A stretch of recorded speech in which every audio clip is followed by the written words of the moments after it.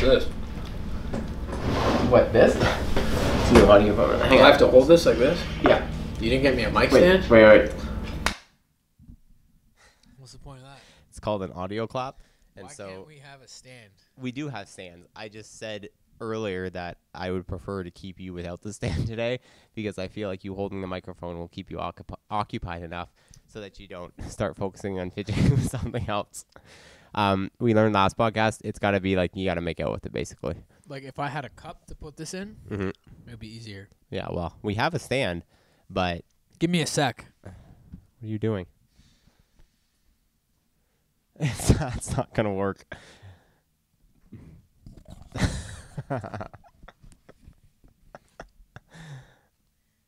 Hey, is this okay? Yeah, I hope you're not breaking the cord, but whatever. You paid for it. So what's up? So for those of you who are listening, Reza stuck the microphone through a paper towel holder, and it's sticking up the other side. It just looks really weird. It's very creative. Okay. So yeah, just make sure you talk right into the microphone. I'm talking. Okay. I think someone said it needs to be louder.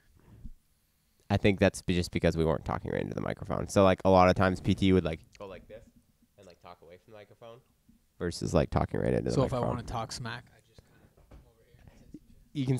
You can still hear it, but it's just it's not as quite as clean and crisp and sexy, you know? You use the S word. Sexy. You're not supposed to say that. No. I remember I kept saying I'm going to try and swear less on the podcast, and pretty much every episode I think I've sworn at least once. Do you swear a lot? I try not to. Why? Because I spend a lot of time with kids and adolescents, and I'm about to have my own kid. And you're about to be on the CrossFit Kids seminar staff. Congrats. Thanks. You got your red shirts this week? Yeah, I got them yesterday. Did you get really excited? Right into the mic, please. What? Right into the mic, please. Oh, yeah. See, I told you it's easier to hold it. Whatever. Yeah, it was pretty exciting. Yeah. Have you wanted this for a while? Yeah. Why? Because the other two are on seminar and you're the only one that wasn't? No. I just ever since I did my kids seminar like 5 years ago, I was like it would be cool to be one of these people. Why? Why not on the L1 staff? L1 staff seems like the one that everyone wants. What made you want the specialty one? I don't like adults, man. I like kids. Fair enough. And I'd rather teach people how to work with kids. Mm-hmm. I'm just kidding. Those boys travel a lot. What, the kids ones? No, the L1s. Oh, yeah, like often, you mean. Mm-hmm. And I don't like, I don't know, maybe one day I'll hop on L1, like if I... How does that work? Are you able to literally just like... No, I would have to like... intern on it. Yeah, exactly. Same process. Would it be easier because you're already on staff? Because technically kids staff is the same as L1 staff now, right? Like in terms of like you're actually a staff member of CrossFit. It's not a specialty course on its own. You're hired by CrossFit. I think it would be a little bit easier in a sense that like... They know you're not a complete jabroni. Yeah, it's like internal, you know? Like it's not like you're applying for a job within the same company as opposed to like applying for a job as an outsider. Yeah, right. Would you ever like what would be? It would just it's just the travel that turns you off the level one. Yeah. Because are you gonna travel a lot less with kids? Like, how does that work? Yeah, I think that's just like there's way fewer kid seminars than there are level 1 seminars. So just less volume overall. Yeah, and like, you know, I'm starting a family and my wife works full time. So as of right now, like the only time I really get to spend with her is on the weekends. Right. So it'd be kind of poopy if you were gone every single weekend. Yeah, we'd never see each other. Yeah, exactly. Are you gonna have more than one kid? That's the plan. Really? I'd like to. Yeah. You start with a clan. How many do you want? I don't know. Like at least 2. Yeah. Yeah. You got to keep. I feel like as soon as you get the numbers over even, it gets really hard. You know what I mean? I like think it probably gets really hard with just 1. Well, yeah. I mean, compared to none, but like a lot of people who have 1, like I can't imagine having more. Yeah. Do you know what I mean? Yeah. I think we'd wait a little while though between. Yeah. Like how long? Well, Lexi's pretty young, so you got that on your side. Yeah. I don't know. Maybe like 3-year gap. Yeah. That's like me and my sister. That's pretty normal, I think. How's Wogtoberfest? It was really fun. Yeah. Yeah. Good Instagram stories. You like that? Yeah. Yeah, it was really, really cool competing with Dan.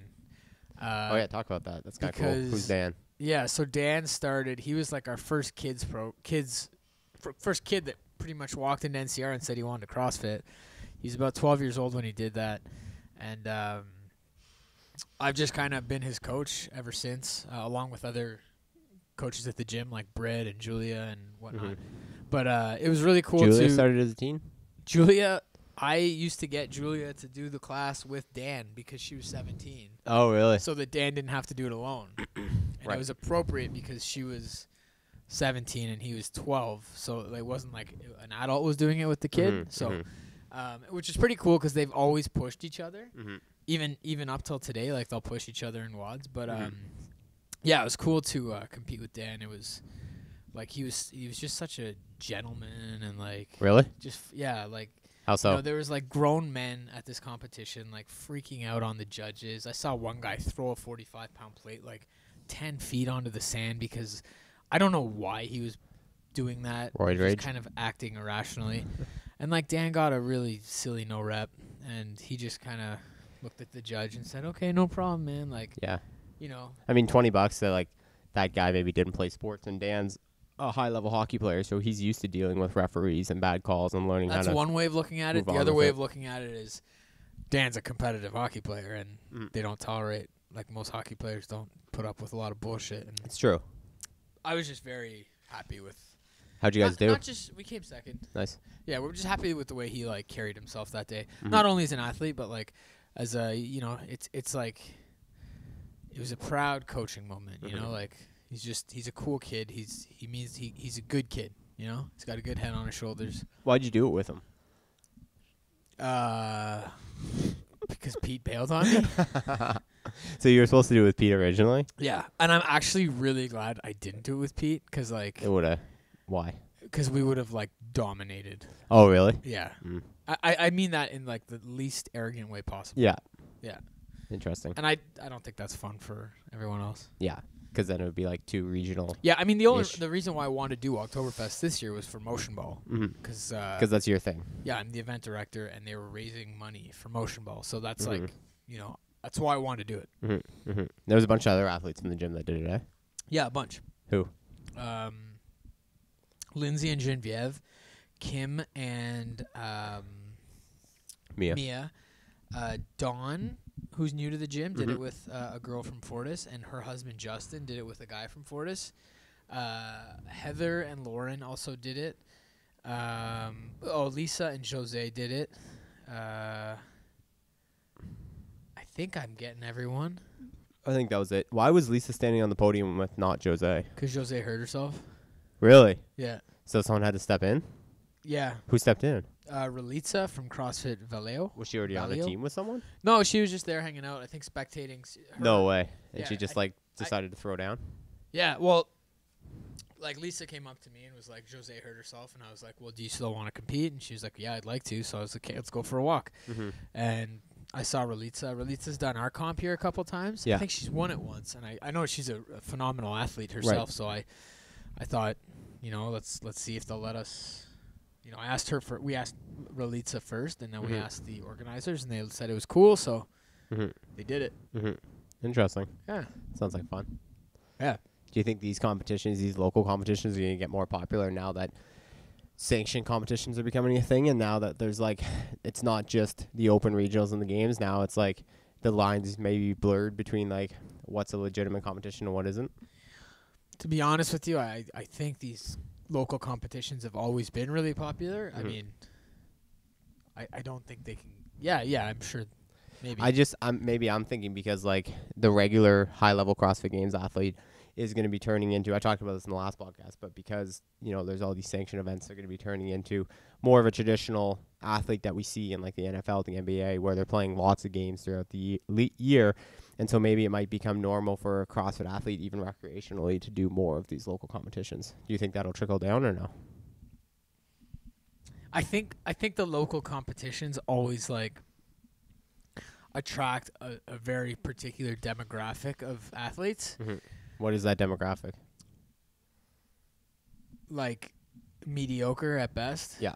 So like maybe once were. And I'm totally throwing myself under the bus by saying that. Like I know nothing against the people that do these competitions, but like I think those bigger, higher end athletes, the ones who typically qualify for regionals and whatnot, are going to save themselves for those sanctioned competitions. Right. And these local competitions will kind of be exactly what they are, local fun competitions. Yeah. Right. Interesting. Do you think you might see, though, like people trying to take them even more seriously than they already are because they're like... I hope not. Because they're not... That's not I really think the they're purpose. there for a purpose. They're not sanctioned events. Yeah. And actually the guys at Fortis, like when they opened up the comp that day, they mentioned, like, this is not a sanctioned event. Like, just have fun. Chill. Like, chill out. Like, Interesting. Yeah.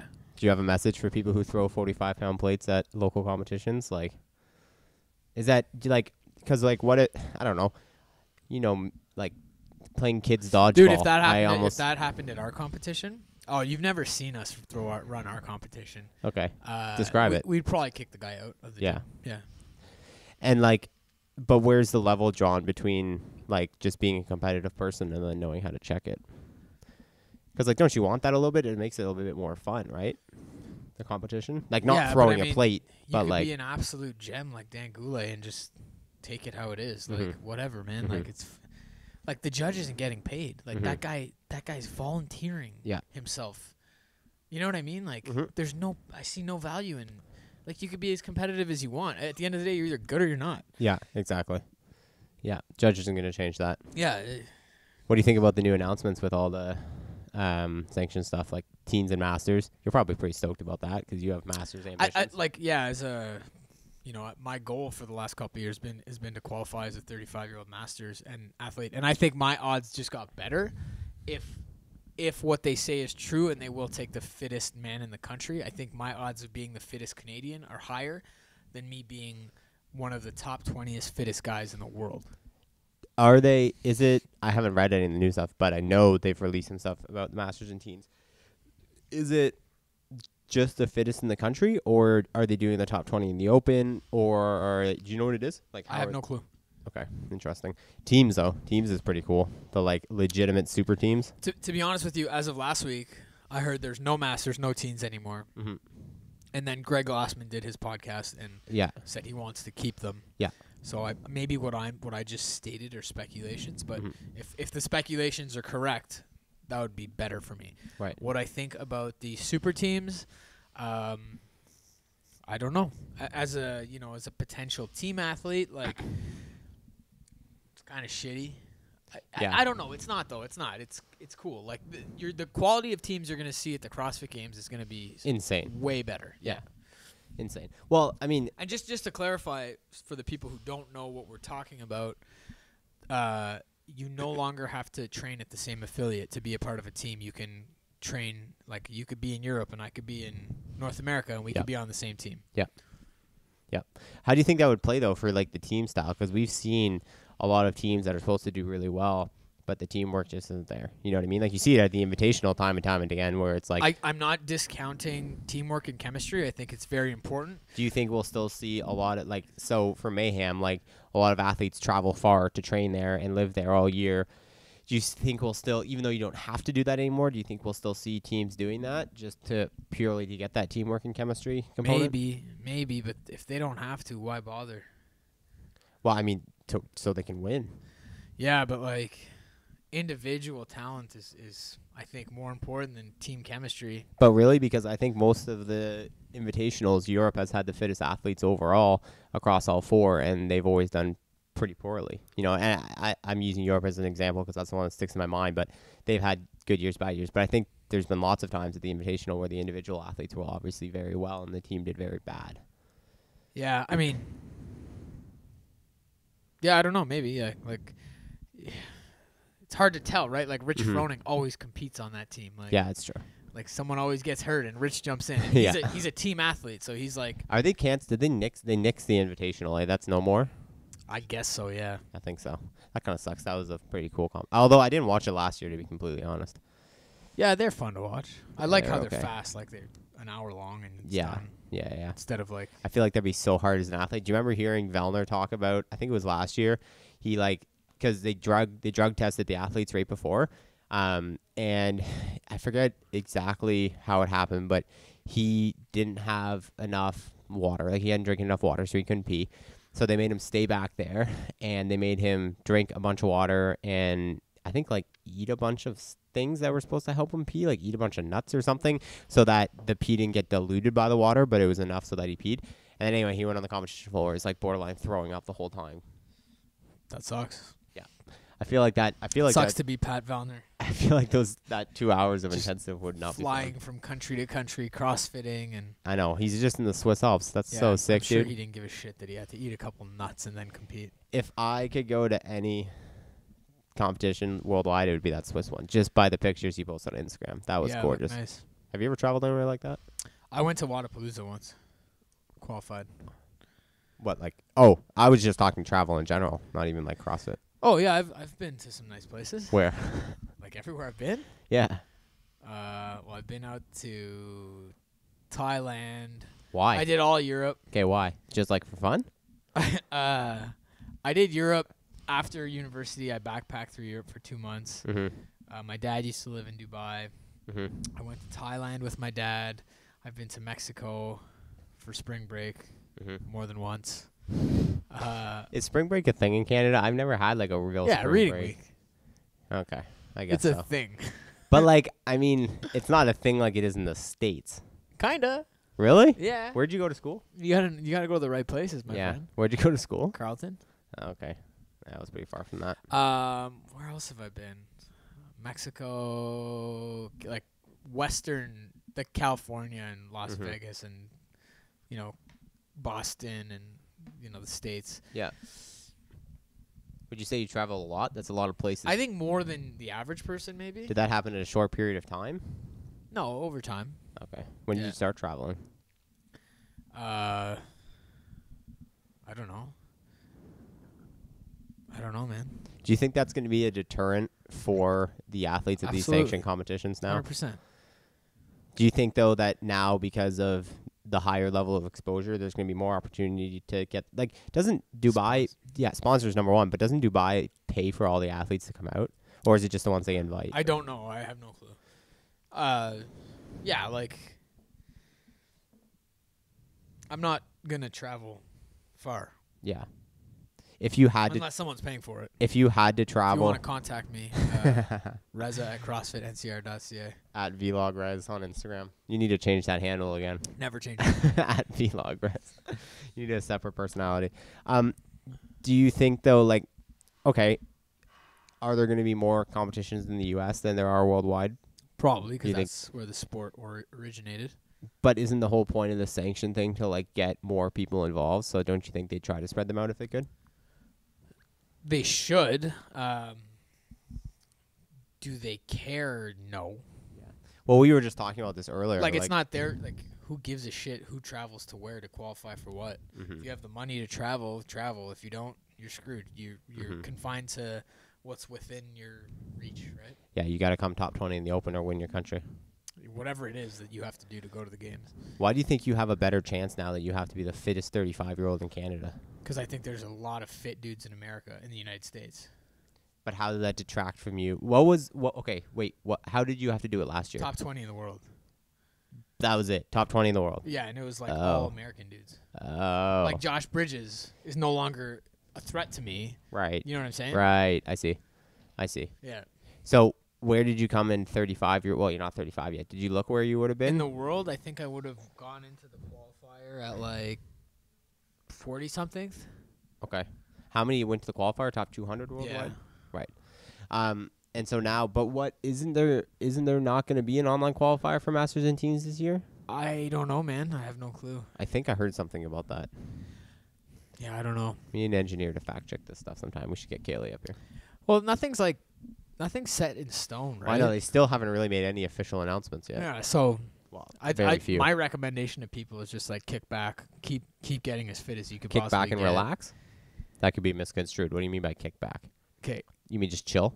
Yeah, like stop worrying about it? Don't worry about what's going to come of the competition season. Just keep working on your fitness. Do you think any because the fact that the fittest people will go to the games will not change. Mm-hmm. Yeah, because I mean, like, I think a lot of people thought that like a lot of people were just gonna pack it in and go home, but like I don't think a lot of people will. Oh, I think fringe athletes. I think so, but I mean like even like some of the top level ones in America who are like, oh, I'm not gonna come top 20 or win this or win that.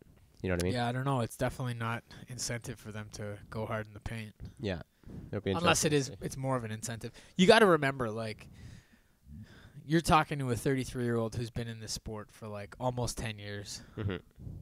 It's very easy for me to put the way I think. Like, do you remember assume everyone thinks that way. Do you remember seeing because there's been a lot of changes in the last 10 years? Yeah, I remember everything. We went from sectionals to regionals. Sectionals, so I came in just after sectionals. I think when I started this sport was the very first CrossFit Games Open. Well, because when it first started, you just registered and showed up at a Romus. Yeah.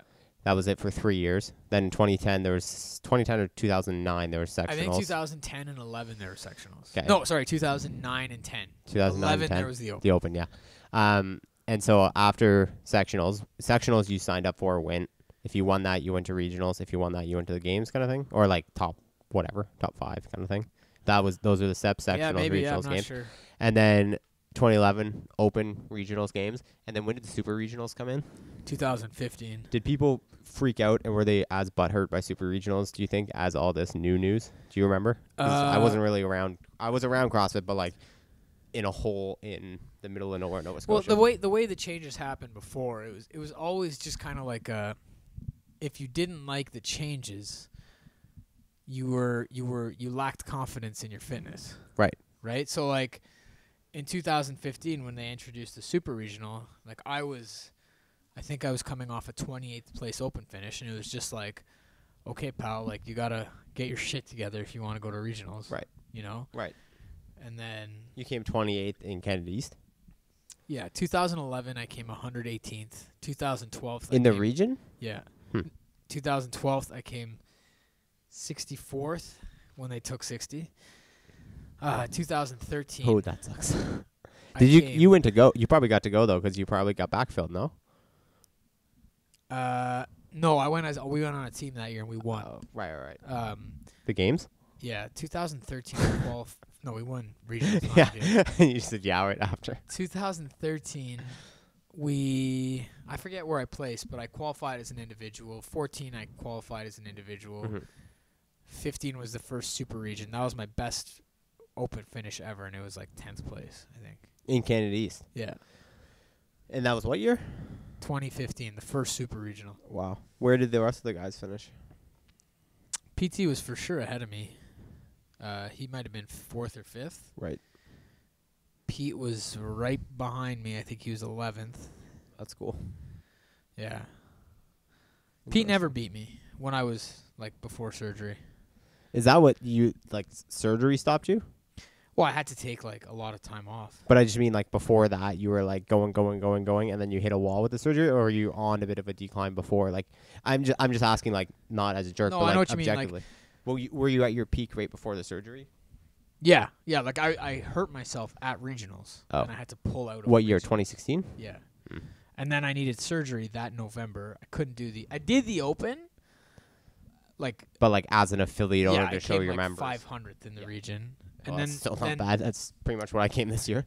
Then last year, I came 50th, and I wasn't 100%. You were on the first page, though. Yeah, I was. And that was my goal, and I got just that. Yeah.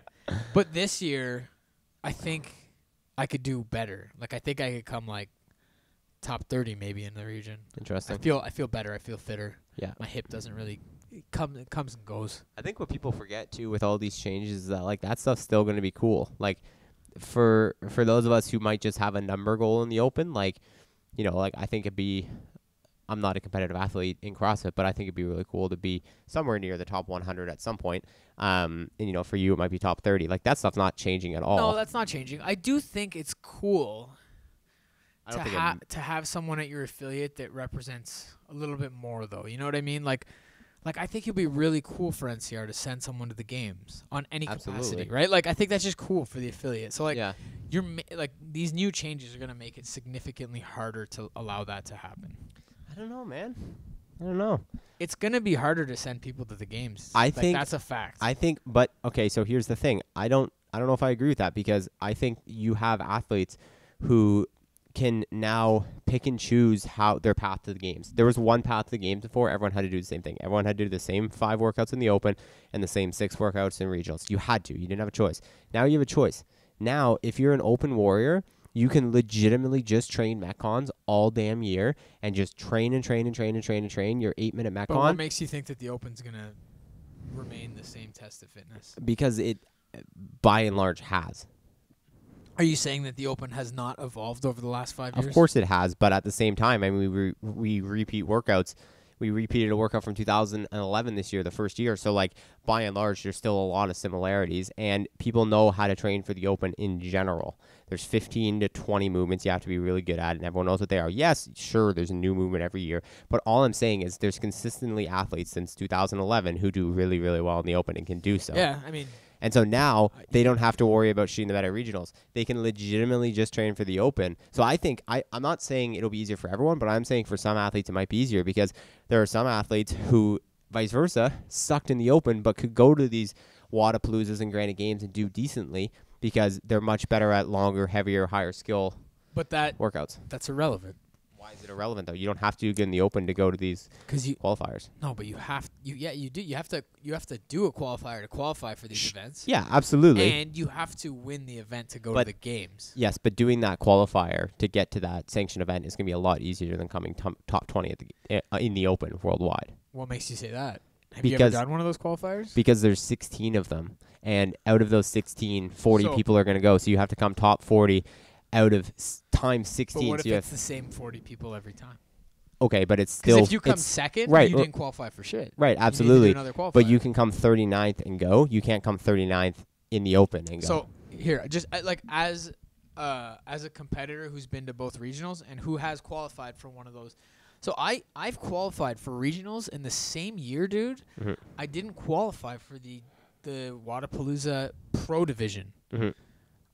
I barely qualified for the RX division, which is one down from Pro. So it's like, was it easier for me to qualify for regionals in my region versus Wadapalooza? It was much easier. Okay, so that means then that you're a better Open athlete, potentially.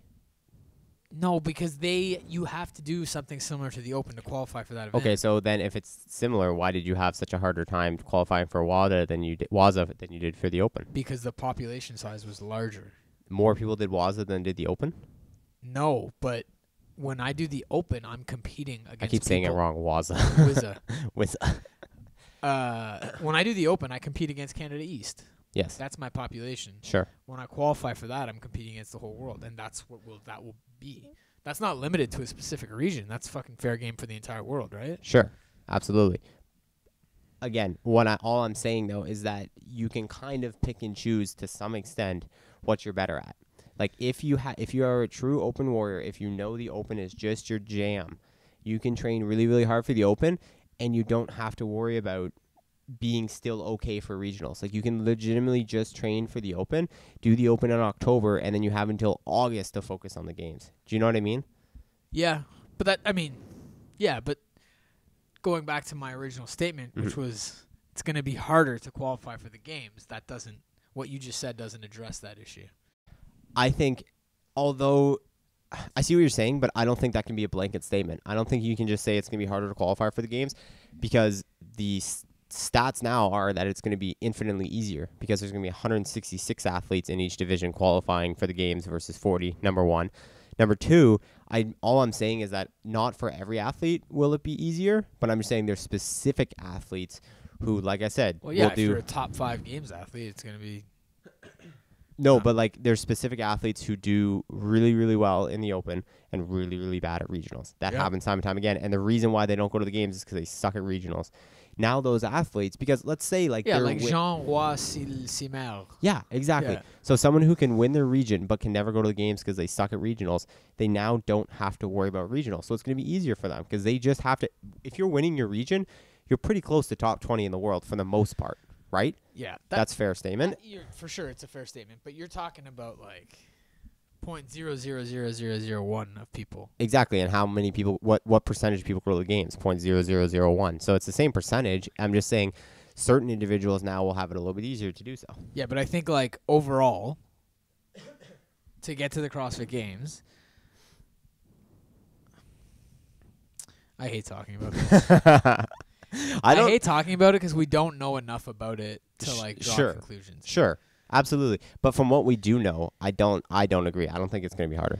I'm just thinking about Pete and PT. Okay, like, go into I'm that. Thinking about I don't know. It's hard to say. Like those guys killed it this year at regionals. Mm-hmm. Like they were not far from qualifying to the CrossFit Games. Yeah. PT was 5 spots away. Yeah. Pete was 6 spots away. Yeah, very close. Like I think this new whatever mm-hmm. is going to make it more challenging for them. Mm-hmm. Do you think though, like, are either of those athletes better in the open than they are at regionals? Would you say?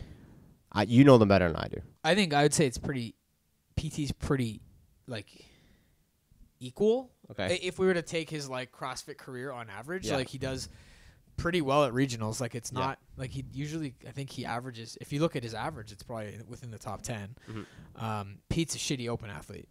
Okay. But he's a great regional, like a crazy good regionals athlete. So PT is not the greatest example, but this year was a bad example because Pete did really well in the open. PT didn't do so well. Exactly. But let's pretend that didn't happen. From what you just said, we won't use PT because people who are even keel, I think your point's right. If someone's just like relatively good at the open and relatively good at regionals, but not amazing at either, they're going to have a harder time making it to the games. But I think an athlete like Pete, who you just said isn't as good at the open, but is really good at regionals, I think he might have an easier time because if he's really good at regionals, then he might have the shot. He will have the shot to win a qualifier.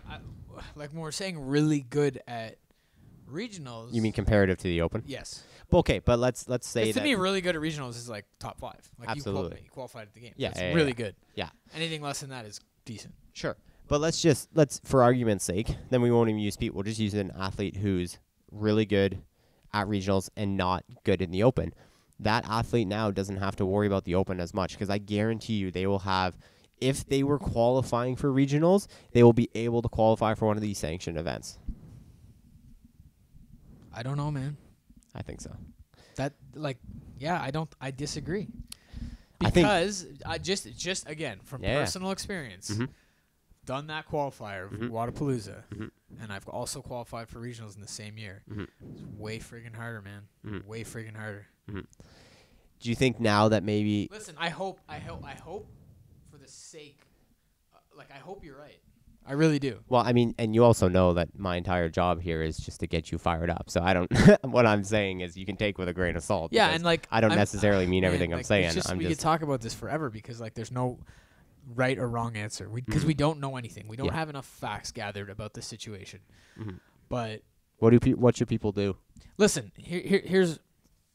I started competing in 2011, at which point they took 60... At which point they took 60 athletes to regionals.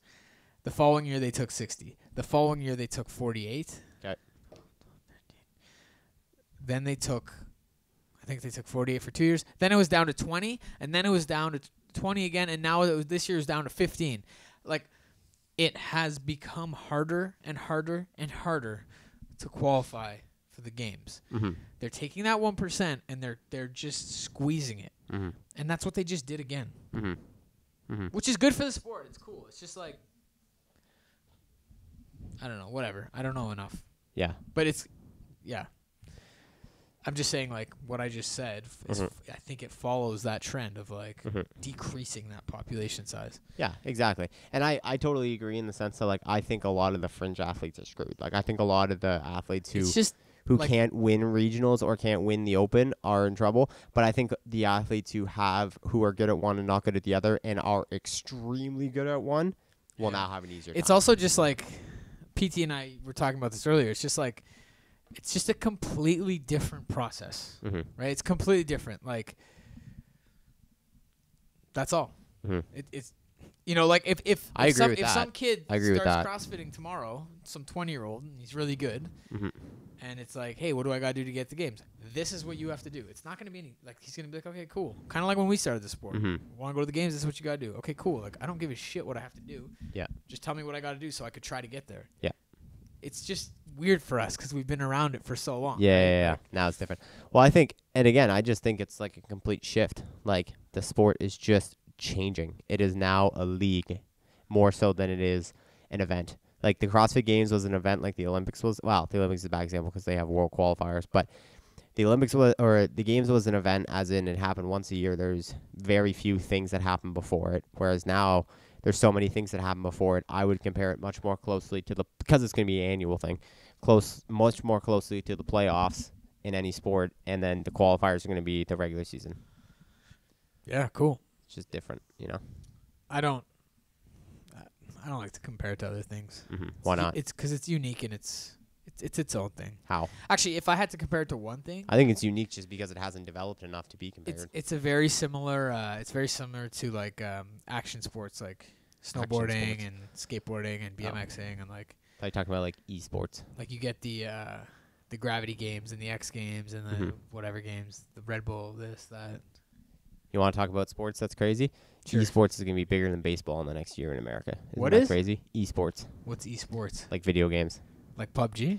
Yeah, well, not quite PUBG, but like League of Legends. They had the League of Legends World Championships this weekend, and I think I might be wrong, but I'm 99% sure it had more viewers than the last like 2 World Series combined in baseball. That's nuts. Isn't that insane? It's kind of scary. Prize pool is bigger. I saw this on I think it was on Barstools or maybe it was on House of Highlights that each athlete on the top team for esports right now is like a $650,000 a year salary, not including sponsorships. Wow. Playing video games. Isn't that crazy? It's kind of sad.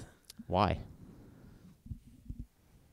I don't know. Yeah, because it kind of foreshadows the way our society's heading. But I'm reading 1984 right now. Did you listen to that really Joe Rogan Elon Musk podcast? I'm halfway through it. Dude, it is the most amazing thing ever. I know, it's cool. Smokes a J at the end. It's really cool. I just love how Elon Musk, I absolutely love that guy. He pauses before he answers a question, and his answer is like the most basic thing. Yeah. I just think it's so cool how he's just like a serial entrepreneur and how like he wanted to make a hat, so he made a hat. And he's a business magnet. Absolutely. Not an entrepreneur. Well, in the sense of like he has an idea and he executes on it immediately. He refers to himself as that. Gotcha. How did I bring that up? Why did I bring that up? Because of the League of Legends. Oh yeah, because you said that's bad. Why is that bad? Why?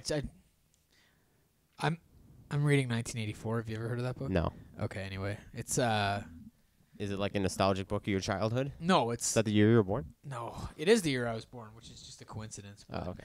I don't know. It just talks about how like government's gonna take over and like Big Brother's watching. No, it's the exact opposite, dude. It's the exact opposite. Listen, it's power to the people. Dude, do you know what blockchain is? I don't want my kid growing up playing League of Legends. Have you heard of blockchain? Have you heard of cryptocurrency? Like decentralization is happening.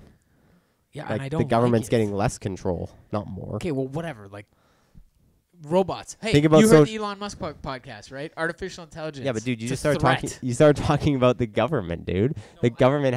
Think about social media now. I was using that as I was referring to it as how they're like taking over.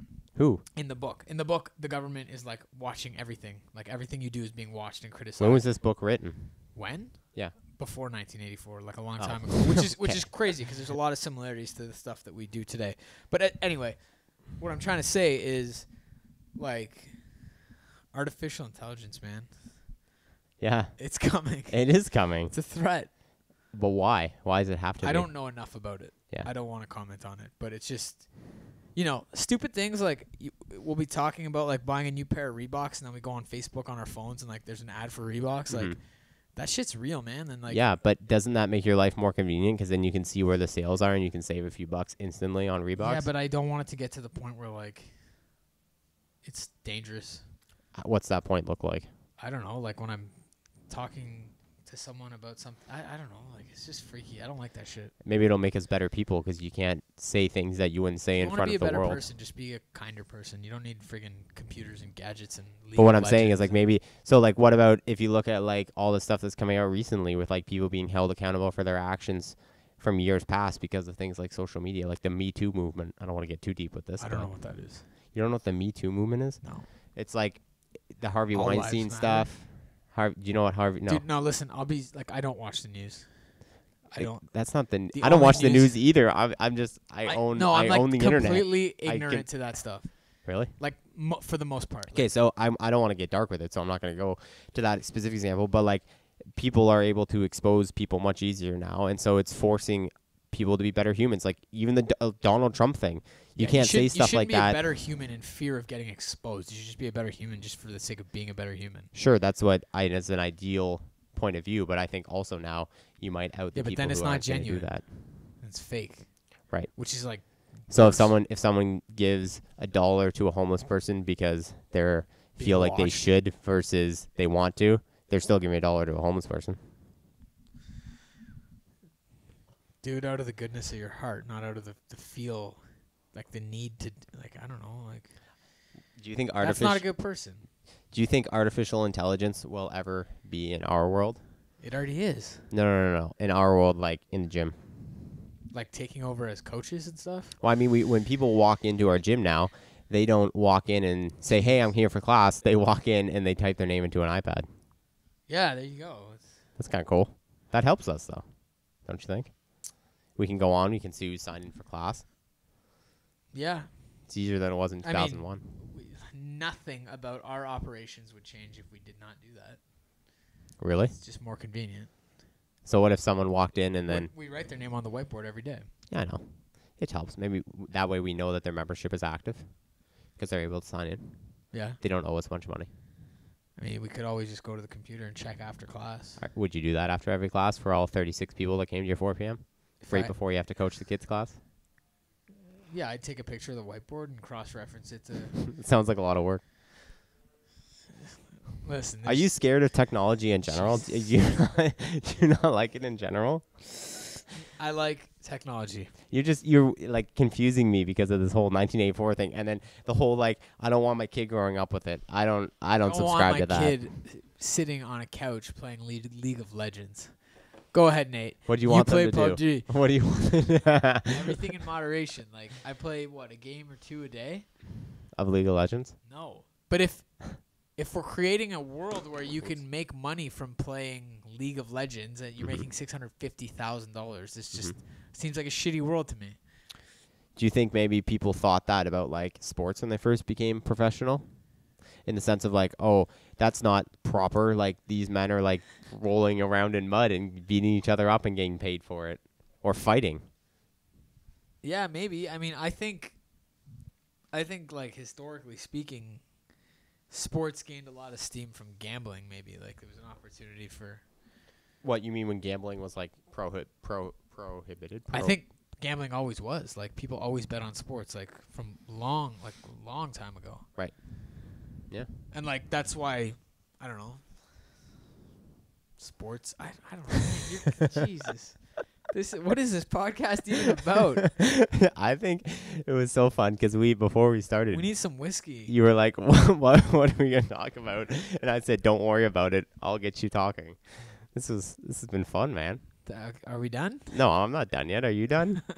All right, we can be done. Do you have any closing remarks? We've covered so many topics. There is so much knowledge that can be gained.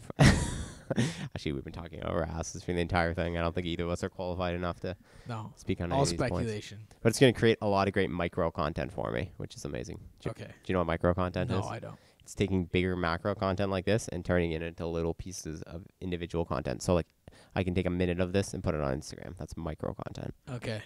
That's good. Okay. Thanks for chatting with me, man. How do you like the new mics? We need stands. We have stands. Here, you want to hear how you sound? Put that in your ear. It's the left one. Nope. Yeah, there you go. Now talking to the mic.